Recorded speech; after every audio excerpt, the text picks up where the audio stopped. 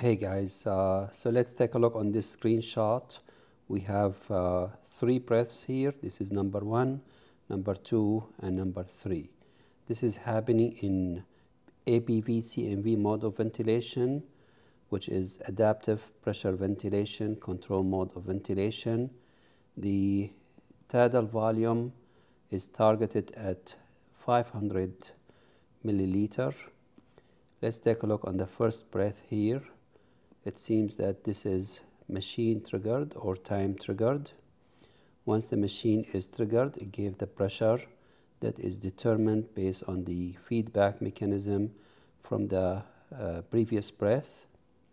You can see that this is around 6 or 7 centimeters of water above the PEEP level. With this pressure, we can see the inspiratory flow here. The area under the curve is the tidal volume. I don't have a tidal volume number here, but seems to be around 500. The next breath here is patient triggered, is indicated by the negative deflection here and by the pink arrow here. This is the pressure that was given by the machine, but notice that the flow is higher and the area under the curve is higher than the previous one. So this tidal volume is much higher than the previous tidal volume. And notice that there is no expiratory flow here. So this is the first breath, and then next breath occurred before exhalation happened. So that means we have this tidal volume. If we assume that this is around 500, because the targeted tidal volume is around 500, could be less though, but I'm just assuming that it is 500. The next one would be, it looks like it would be probably 800 or 900.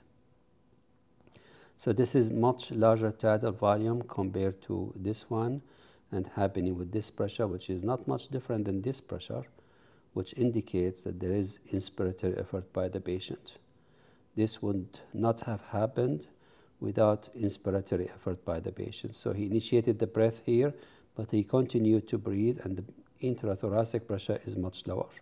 So the transpulmonary pressure, which is the trachea pressure, minus the intrathoracic pressure, is the pressure responsible to deliver that tidal volume. Now the trick, what happened next? You can see that this is another breath which is initiated by the patient. Did he exhale? No. You don't see expiratory flow here. There is no exhalation. So this is the third breath occurring in a row after number 1, number 2, and then number 3.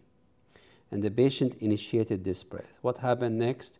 There is inspiratory flow, but it is very minimal inspiratory flow. And inspiration stops here. So this is only the period of the inspiration that was initiated by the patient. So I do not know if this is actually continuation of the same thing, which is double triggering, which is most likely, and the inspiration ended at this point. And why do I know that it's ended? Inspiration of the patient, or the inspiratory effort of the patient, ended at this point. How do I know this? Take a look on the pressure. The pressure increased. Why did the pressure increase here at the end of inspiration? You can see here, I'm sorry, the flow is 0. So this is like a plateau. So how come the pressure goes up? It's because patient stopped breathing.